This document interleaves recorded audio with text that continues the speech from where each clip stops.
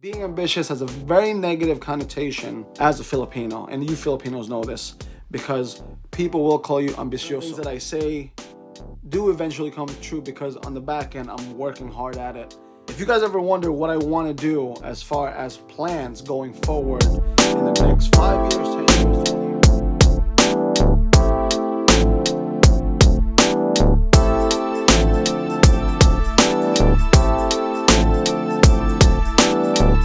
Hey everyone, this is Gilsar Vergara with Dumaguete City. If you're new to the channel, please consider subscribing. What we basically do on this channel is talk about business. I do reviews from time to time, and I do vlogs. I'm a small-time entrepreneur. I basically want to try to retire early. And if I can bring and inspire more people along the way and what I do, with the little things that I do, I would love to. That would be a very, it helps my my spirit, if I can say that. It makes me feel good that I can, you know, bring somebody up. I grew up very poor. Just so you know, I do come from a influential family. Some people might say affluent. However, just because you carry a last name or lineage doesn't mean you carry the money. So I'm gonna leave it at that. So today is a very basic video. This is like this is more for me, and I hope it helps you as well. I believe that when you speak it into existence, it can come true. Certain things that I say on the channel, even if you look back through all my videos, certain things that I say do eventually come true because on the back end, I'm working hard at it. And this is more for me telling myself years later to look back to this video that this is what I want. And I don't really talk about what I want in my life. Everybody knows I'm pretty ambitious, for those of you who really know me, but everybody knows a snippet of things that I want, things that I want to acquire. So I'm just gonna, and hopefully, especially for you Filipinos, don't be afraid to be ambitious. Don't be afraid to let people know what you want in life, because sometimes being ambitious has a very negative connotation as a Filipino, and you Filipinos know this because people will call you ambicioso, which is like you're too ambitious. Like, what the F are you doing? You know. So I don't subscribe to that. I never did, and my father never did. My parents never did. So I'm very blessed to have been raised in that setting.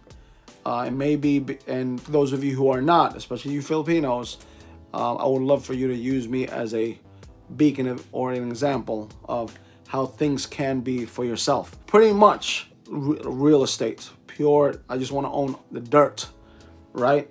What I'm planning to do in the next few years is pretty much rent out the condo in Richwood, which I'll show you pictures right now. They're pretty much done in phase 1. For that subscriber who commented if they're phase 1 or phase 2, what phase they are at right now, this is more like proof that everything is going good. I have 2 more properties that I want to also develop into storefront mixed use. So that I want to try to do that in the next 2 years. My bigger property in Bacong, the one next to the airport, I hope to God they don't take this property away. And hopefully me saying that will do some magic up there. That's going to be a commercial / residential use in the future, where in the front I'm gonna have storefronts, and in the back is going to be all residential. And I will want to cater towards working class people. Even for you foreigners, I don't want to bang you over the head with crazy rental rates. Something that is feasible to your budget as a retired person. At the same time, I kind of want to put amenities in that development, the one in Kalangang Bacong, that will justify what I want to charge.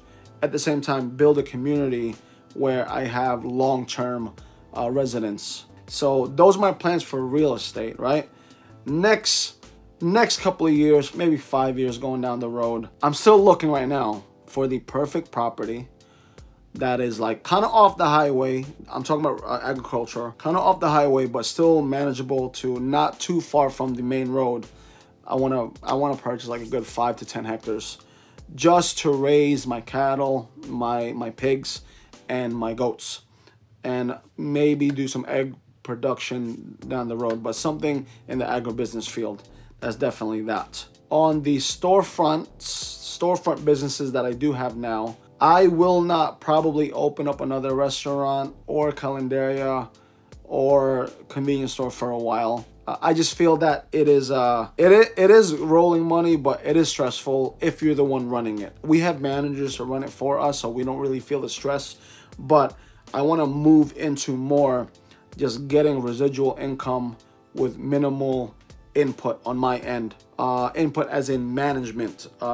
Me just overseeing. I just want to be in a position to oversee my managers, ask them their feedback, look at the progress, and pull off and enjoy myself. That's pretty much the part of the point of life, the point of my life where I want to be in the next 5 to 10 years. As far as my transportation businesses, I want to have a fleet of maybe 10 pedicabs. I have one at the current moment. I'm always looking for people to sell their franchises, because you have to realize, me getting a multi-cab business or easy ride business versus a pedicab business, pedicab for me wins all the way. It's a freaking motorcycle, right? It's a freaking motorcycle. Maintenance on a motorcycle is super cheap compared to maintenance to a vehicle. That's that for me. At 10, even if they stick at 150 for the daily rate in Bakong, and I know it's gonna go up. 150, 10 pedicabs, 150 a piece, 1,500 a day. In 10 days, it's 15,000. In 30 days, that's 45,000 pesos. That's close to $1,000, and that's rolling capital. And obviously there's going to be some debt to the business unless you buy them straight out. But think of the possibilities, man. That's a lot. And I know a few guys who own like more than 10 in Dumaguete. They're living pretty good just based on that business, because that will generate more income for other things once all the debt is paid for their motorcycles and stuff. Like, as I said before, compared to what you're taking in bulk, it's really nothing. That's pretty much it as my plans. I covered the real estate, I covered my storefronts, I covered my transportation, and my farming. So those are the 4 key businesses that I will probably keep constantly generating in. And I do have some stocks, investing and stuff like that, but that's more like put it in, set it and forget it, don't touch it, because I'm more for the long, I'm like a medium, not too high risk investor where I just keep money there. Every month it's an allotment that goes there, and it's long term. I can tell you that I am invested in things that I use that I know I hope will grow, and raw commodities, because at the end of the day, this camera needs the plastic, this camera needs the glass, this camera needs the metal, the copper, the this, the that, everything around here, this room, this light, everything has to go down to a raw commodity. So that's why I invest in raw commodities. Other than that, that's pretty much my dreams up in the air now. My ambitions up in the air. It just has to come to fruition. I write down every single year. I left some of my notebooks back home, and this is something that maybe some of you Filipinos should do, or even Americans, whatever. I write down all my goals and it always changes. 5 years, 10 years, 20 years, ultimate goals and stuff like that. Just to, I think it was Brian Tracy. I'm sure he heard it from somewhere else, but Brian Tracy put it to me where it's like, when you physically write it out, something goes in your brain where it does something to you where your body subconsciously will go, your body and mind subconsciously will go after it. I've been like this all my life, and I have messed up many times in my life, but I've been blessed to be blessed when it comes to certain things in my life. So I'm just happy, I'm happy, I'm ambitious, I'm driving, but yeah, that's pretty much why I made this video. Note to self, Gilsar, in 10 years, or maybe 10 years, when you have more gray hair, shout out to you, because hopefully you would have done things that you have said in this video. Comment down below what your ambitions are. I want to hear what you guys imagine yourself to be in the next 5, 10, 20 years. Comment even better, comment down below if you for you older gentlemen, if you set these goals at my age, and in your 60s and 70s, you are living the life that you set for yourself in the past. I would love to hear that story, because that's like gasoline to this vehicle that I want to drive to my goals. So take care. God bless. I'll be surprised if this video gets a lot of views, because I don't know. But peace. Bye.